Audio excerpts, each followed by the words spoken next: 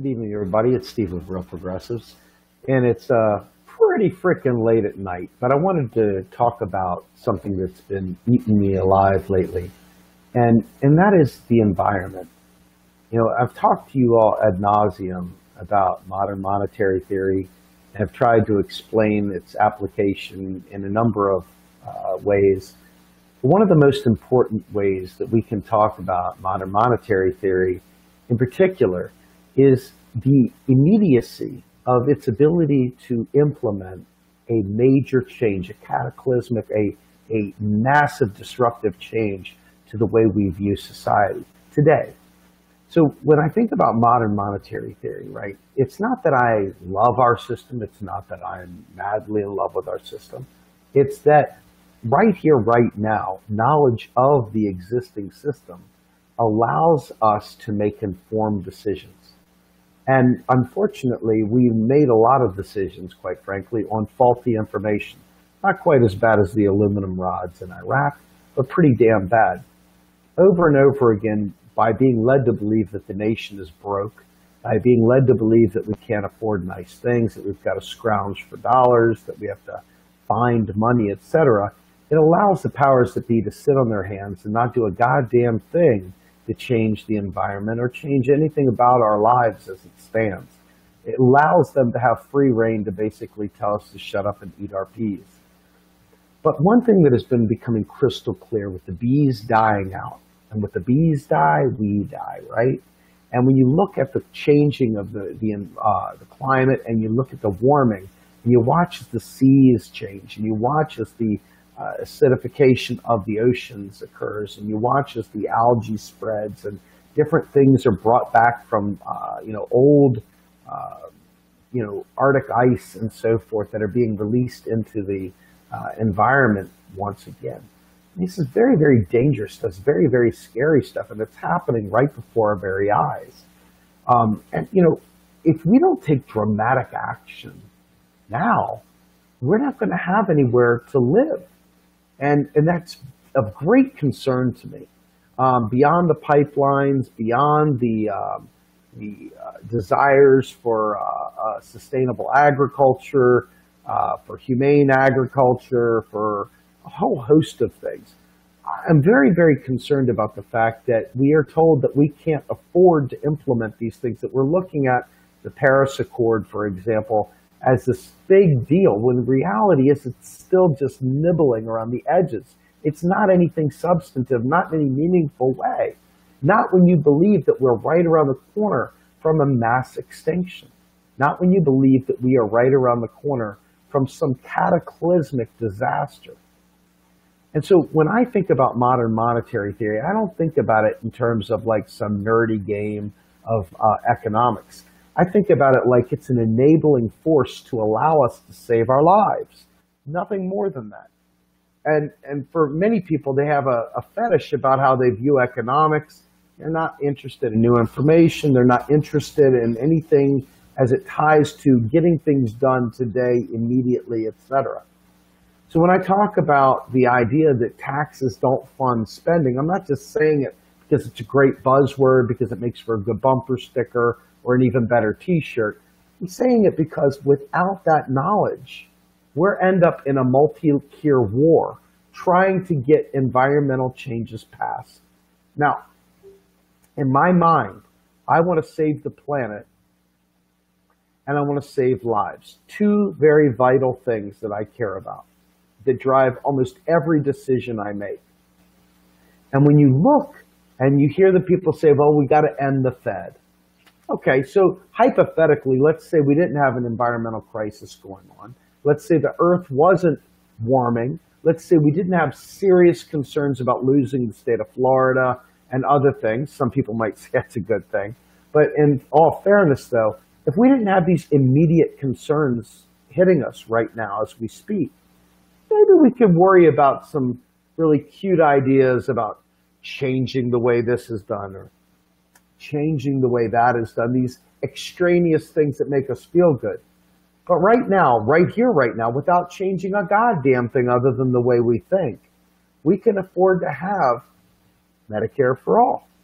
And we can afford to immediately transition to green, sustainable energy and an environment that we can all live healthy lives. Now, because of knowledge of modern monetary theory, in other words, how our federal financing actually works today, not in some futuristic fashion, not if we implement it. Well, MMT sounds good in theory, but no, it's happening right now. That's why it matters. MMT wouldn't matter to me if we had to implement it. I would be looking at something else possibly if we have to go through 20 steps to implement something. No, I'm talking about it's here today. So because it's here today, it saves lives today. If you understand that and you start thinking in a grand scale of what it is that we need right here, right now, all of a sudden your decision-making processes are going to be vastly, vastly different. And I think that, this meme that we've used quite frequently it's one of my favorite memes out there. I don't know if you all pay attention to this stuff or not. But this meme right here should be one of those eye-opening, jaw-dropping, are you kidding me kind of memes that make you stop and think, well, what the hell are they talking about? Why is it that we can do this? And the reality is the reason we can do this is because our government is the keystroker of dollars. And those dollars, as long as we tax them, are valuable, okay?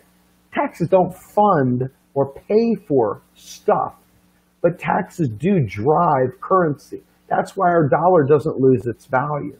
That's why our dollar matters, because we tax them. So all that nonsense aside, what if we could immediately do whatever it took today to save our environment? I mean, if you believe that this is that important, and progressives universally claim the environment is that important, I say prove it to me.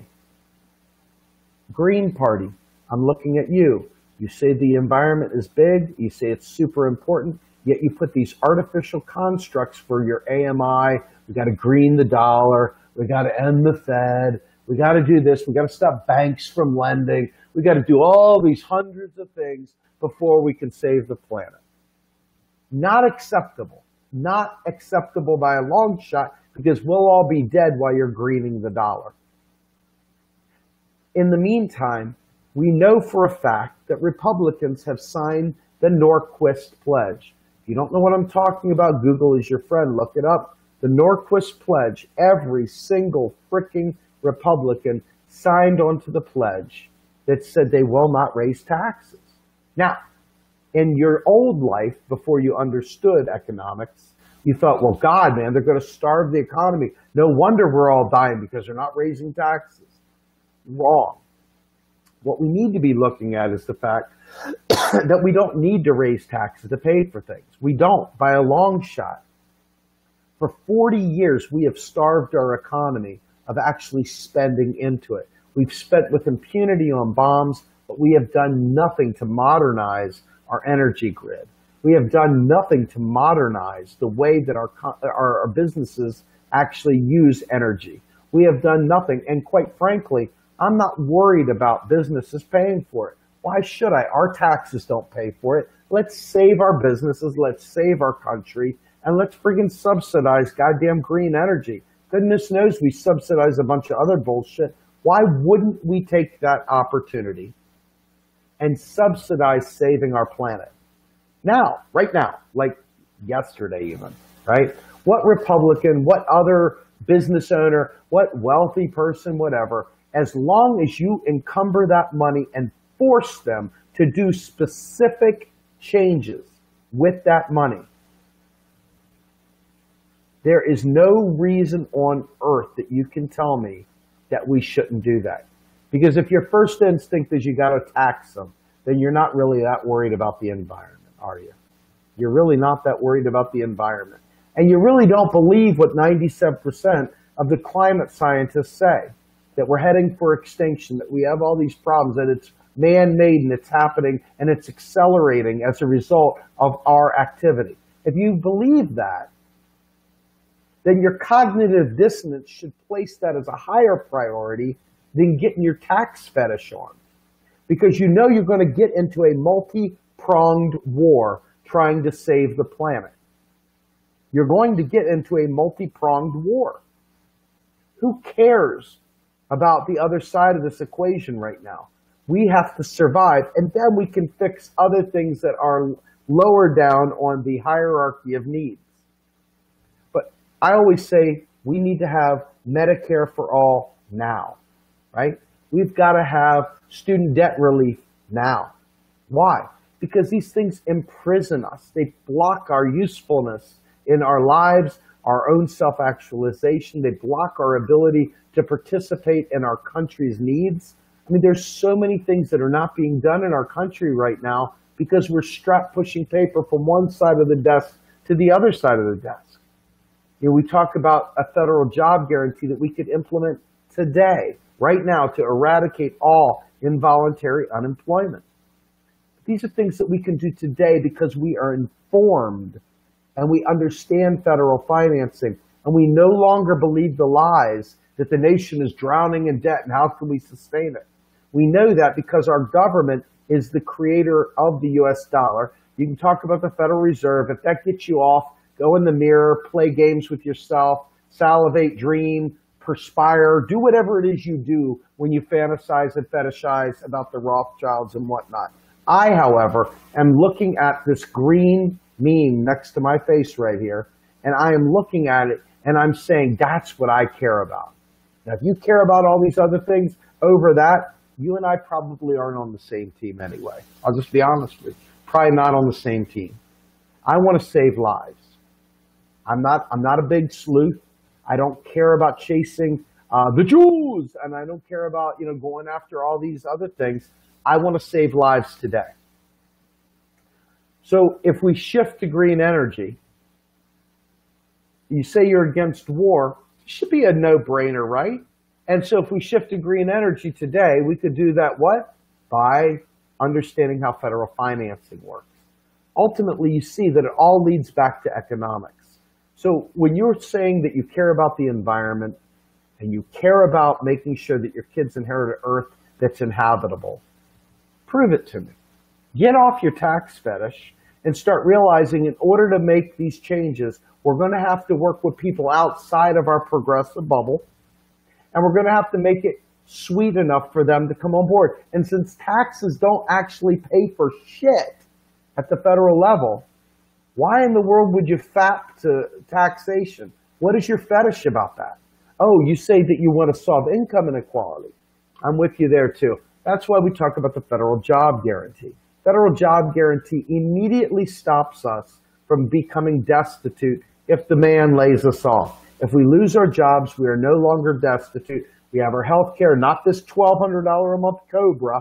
We have our health care covered. We have all these different aspects covered. And if we do that, then guess what happens to income inequality?